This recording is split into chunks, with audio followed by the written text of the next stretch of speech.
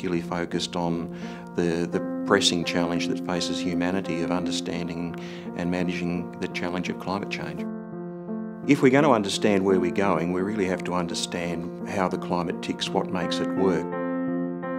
I'm Tas van Ommen. I'm a program leader with the Australian Antarctic Division, and I lead the program's climate research. So I've spent most of my Antarctic career working on ice cores, looking at past climate by drilling deep into the ice, penetrating the layers of snow that have built up over the years to actually analyse that and build up a picture of past temperature changes, changes in the atmosphere, so that we can understand how the present climate sits in the context of the past.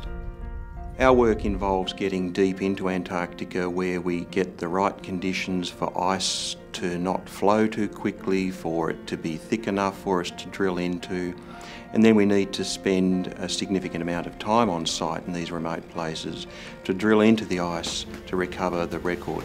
Ice cores actually trap within the snow of the snowflakes and between the snow in bubbles of air an enormous range of things that are now accessible to our analytical techniques. So we can look at the composition of the air bubbles for not just CO2 but methane, nitrous oxide, and a whole range of things that tell us detail about the climate system.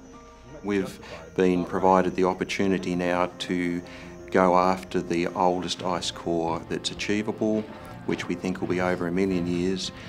In fact, we're aiming for somewhere around about the 1.3 million year mark.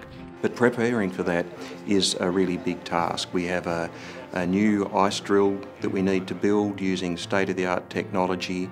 A big challenge for us in the coming few years is to build our analytical capabilities in our laboratories so that we can undertake and do the very best analyses on the ice core that we're going to get.